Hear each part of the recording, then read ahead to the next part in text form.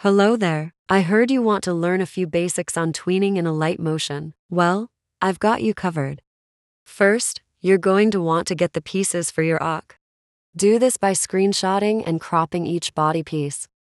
Then open your glorious app, Alight Motion. Create a new project and then adjust however you like. I usually do 4:3 and a white background, but you can do any to find your match. Now that you have your workspace ready, get your audio and screenshots into the project. Lengthen all your pictures to where you want it to stop or until the end of the audio or recording. Now you have to put the pieces together. Do this by making the full body picture of your aux opacity go down, and then you can start placing everything where it's supposed to be. Lil montage, 'cause why not?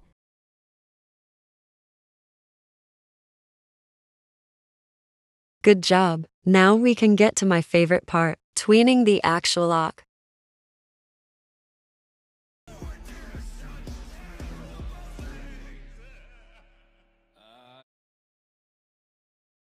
Double tapping this button can help you reach something called pivot point. This helps with tweening when it comes to rotation or movement.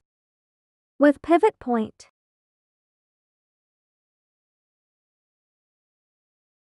Without pivot point. Remember to add pivot point to all your body pieces and not be an idiot like me. Now that you have your pivot on every body piece, we're excluding Bella right now, you can start using the parenting tool, which is at the top left corner. Connect everything with its pair. For example, lower arm with upper arm and upper arm with torso. Hair with head and head with torso. Lower leg with upper leg and tail with torso.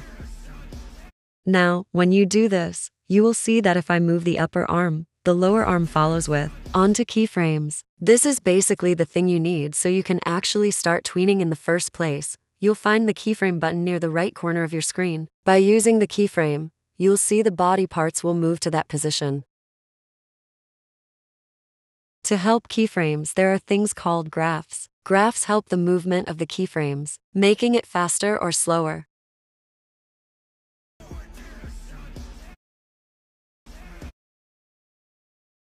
My idiot self realizing the body pieces aren't connected.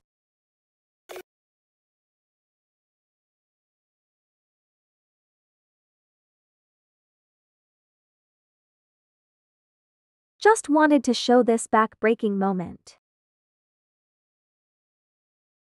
Now tween the other parts of your body. If you paired up the right pieces, you should end up having your torso have every body part connected. Remember, don't connect the legs to the torso or else it'll look weird. There's also another graph you can use to help add better effects to your aux. This graph looks like a roller coaster.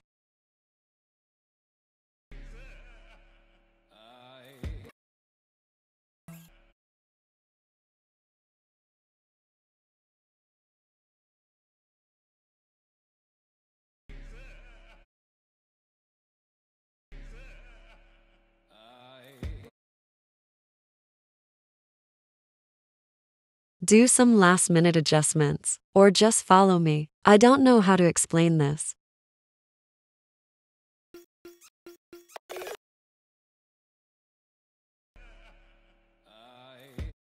Now you know the basics. Moving the torso holds the other items. But remember, if you connect the legs, it'll follow the rotation of the body.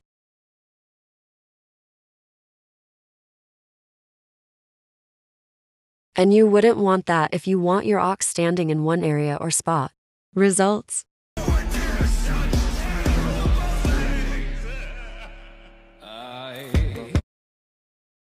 Bye-bye. Never ask for a tutorial again. Tai.